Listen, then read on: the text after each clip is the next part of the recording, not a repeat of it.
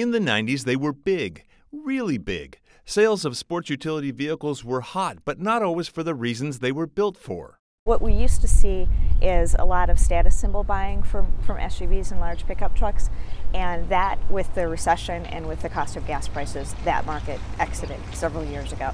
People who buy large SUVs now actually buy them for the capabilities that they can give them.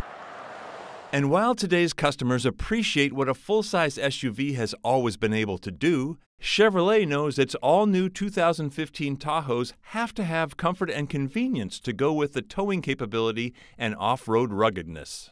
There's no better comfort than that of silence. And this new Tahoe has triple-sealed inlaid doors that has a huge impact on wind noise as you're driving down the highway.